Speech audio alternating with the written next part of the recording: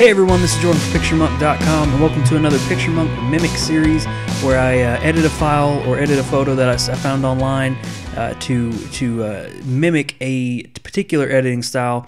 And this one is sort of a different one because instead of it being an actual file that I found online, a photo of another photographer maybe, this one is actually a music video. And this was kind of inspired by one of my dad's posts on his blog, who is also a photographer, and he talked about getting inspiration from music videos. And so I'll link to the blog down in the show notes below, and you can kind of see what I'm talking about. But in that, he pictured a video from Kenny Chesney's "Wild Child" video there, and it's a really good song. It's a country song, but if you watch the video, you're going to see a whole bunch of different editing styles. And I picked one screen grab from the video, which I'll show right here, and you can see how it's sort of a cool faded look. It's kind of a real hippie look to it. And so I kind of wanted to mimic that here. So in this video, I'm going to show you how to do that. And so I got this photo that I found online right here. It's kind of a similar scene. And so we're going to go ahead and turn this photo into sort of that series. So here we go, guys. I'm going to show you how to do this, and as always, I'll give you the free preset, and you can apply it to your photos. So the first thing I'm going to do is make sure I get the tone curve correct. That is kind of the key to bringing in all the elements of this video. So I'm going to create 3 points here. I'm going to kind of create one right here, and let's do another one down at the bottom. And this will give me a little bit of room to play with the tonal, the whites and the blacks and the midtones here. So for this one, I'm just going to drag right around there, and I need to get a little bit more white going on in the photo here. So I'm going to do this one,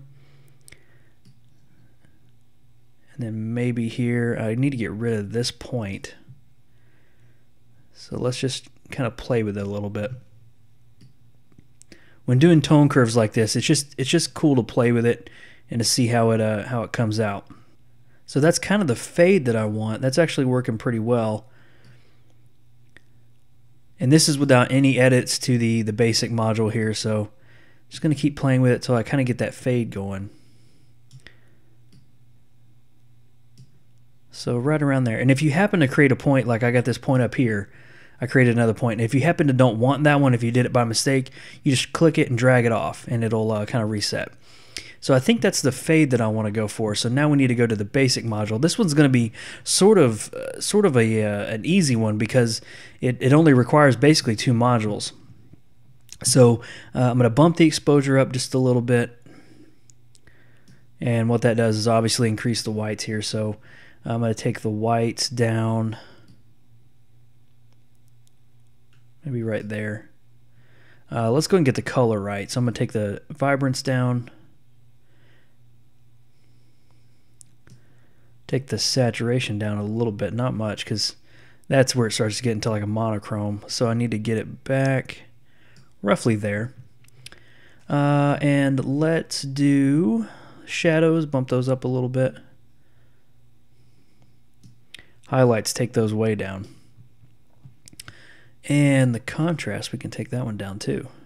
So right around there, I like the way that looks. I feel like I need to change her skin tone, but I kind of want to stay away from that, but I'm going to see how it looks. So I'm going to take out the orange in her skin and the red. Just desaturate those. So right there.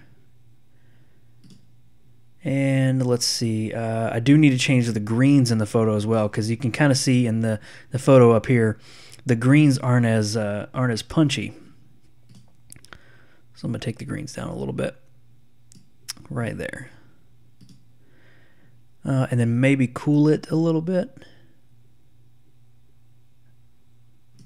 So sort of like that. I kind of like the way that looks. That sort of gives that matching effect of you can kind of see how the similarities are. It's faded. The desaturation is there, and I might want to mess with the blacks too to brighten those up, so that way it doesn't all get lost. So let's do right there. Yeah, that added the little punch that I needed. So there you go, there, guys. That's basically it. That's a simple effect for getting that preset there. So if you want to download this preset, just go to PictureMonk.com and you can see the MiMiC series there. I'll also link that in the show notes as well, so you can go directly there and download the free preset. So thank you guys for joining me in this video, and I will see you guys in the next video.